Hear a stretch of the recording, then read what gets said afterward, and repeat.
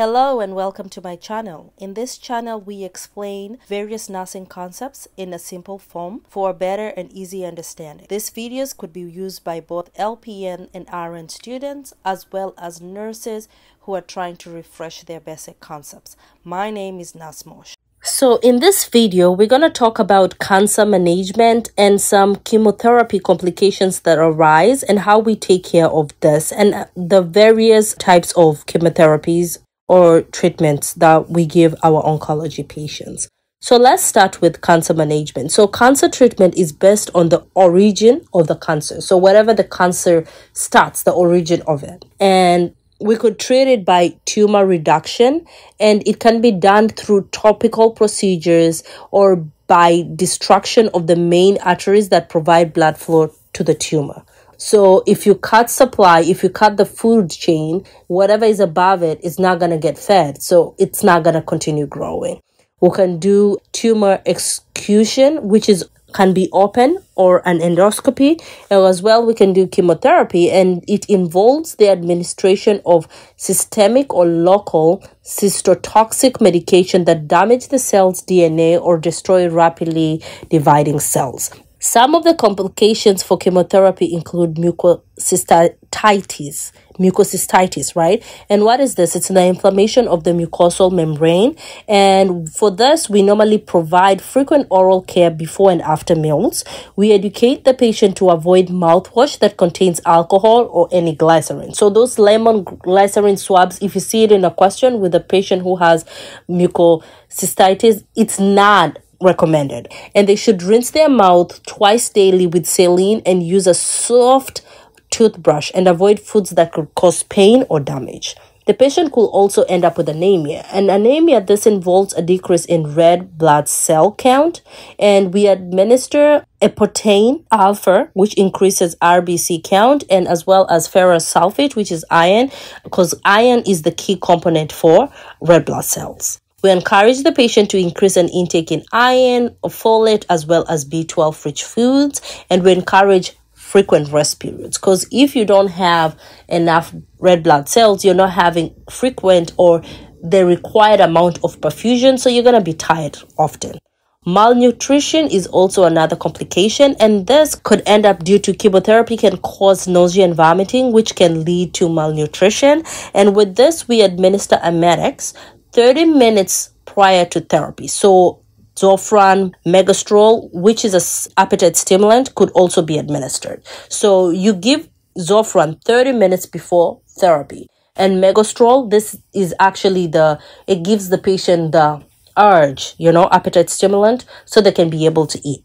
We encourage these patients to consume a high-calorie diet, high in protein, because remember, protein helps with the healing process, and nutrient-dense diet, and to avoid consuming liquids with their meals. So these are the patient you tell them, eat your meal first, then you drink your fluids in between meals, not fluids with meals. And for them, room temperature or cooler foods are easier to consume. So don't give them too hot or too cold. Just warm food is good for them. Thrombocytopenia is another complication, and this is a decrease in platelet count. And for these patients, since we have platelet decrease, they're high risk of what? Bleeding. So we place this patient on a bleeding precaution. We monitor for bleeding in what? Their stool, their urine, their IV sites, and even after injections. These are the patients we avoid giving them the injections unless, and we hold for them. Normally you'll see for somebody who has thrombocytopenia, we hold for at least 10 minutes, not 5.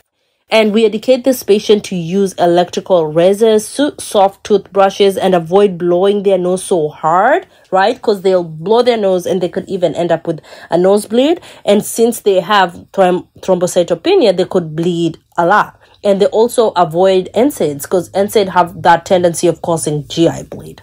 They could also end up with neutropenia. And what is neutropenia? This is when we have insufficient number of neutrophils or a low white blood cell count. So with this patient, since they have low count of white blood cells, and what our white blood cells are, white blood cells are the ones who fight infection. So with this patient, we'll place this patient on a neutropenic precaution. This is the reverse isolation. Protective gear is placed on the patient. So with this patient, you're not wearing the protective clothing. It's reversed. It's them. We are protecting them from getting any infection. We administer filgrastim, which helps to boost neutrophil count, and we educate this patient on regular temperature checks, because this could show us if they're getting any infection. Avoid crowds. Avoid consuming raw foods. Their foods need to be cooked. Cook the veggies. They should avoid yard work, as well as changing cart litter. They need to wash their dishes and toothbrushes in hot water or in a dishwasher, okay? Just to prevent this infection. And also with neutropenia, most of the questions you'll see are fresh flowers, fresh fruit. No, this patient's, no for them. Canned fruits is better than a fresh fruit for them. So let's talk about various therapies that we normally give these patients, and we'll talk about radiotherapy. So radiotherapy could be delivered through a teletherapy, which is a distance treatment, or through brachytherapy, which is short and close therapy. So with this, it involves ionizing radiation to target tissues and destroy cells. We place the patient in a private room with the door closed and a warning sign on the door. And we have the nurse wear a dosimeter and a lead protective apron while preparing care or taking care of this patient. You'll see a question asking you, what is wrong with this nurse? What did they do wrong with the radiotherapy? They closed the door, they carried linen. We avoid sharing things. We leave whatever it is, a blood pressure cuff, everything. We'll leave the poles, the IV poles. We leave it in that patient's room. And you can't move a dosimeter from one nurse to the other, because we're not going to know how much radiation this one, it's going to be off. So hormonal therapy. So with hormonal therapy, this therapy is effective against tumors that are supported or suppressed by hormones, e.g. like breast and prostate. They need estrogen and testosterone. So this work with hormonal therapy. Immunotherapy. So it uses biologic response modifiers which alter the patient's biological response to cancer tumor cells. Okay. So antibiotics, cytokinins, and other immune substances usually produced by the immune system are administered to increase the body's defense against cancer. Photodynamic therapy. So with photodynamic therapy, this involves the injection of photosynthesized agent that is absorbed by all cells in the body.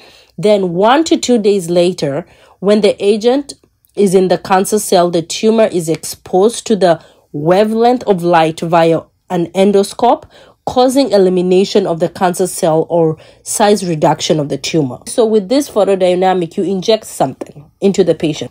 You inject this photosynthesized agent and you let it get absorbed in the cells. Then when the patient is exposed to this wavelength or waves, right, any type of the waves that they're using, that cell either dies or it gets shrinked. Supportive treatment. This is the assistance the patient requires due to altered body function or emotional and spiritual need. And with supportive treatment, it actually depends with the patient. If the patient is religious, if the patient is Catholic, if the patient is Jewish, we respect the patient. We treat the patient as a whole. We provide as much as possible to make the patient comfortable, to reduce any stress factors, because with increased stress factors, these patients are not going to heal well. So we help them with not only their emotional but also their spiritual needs. That's it for this video. See you in the next one. Thank you for watching. Please like, share, and subscribe to my channel. See you on the next one. Bye.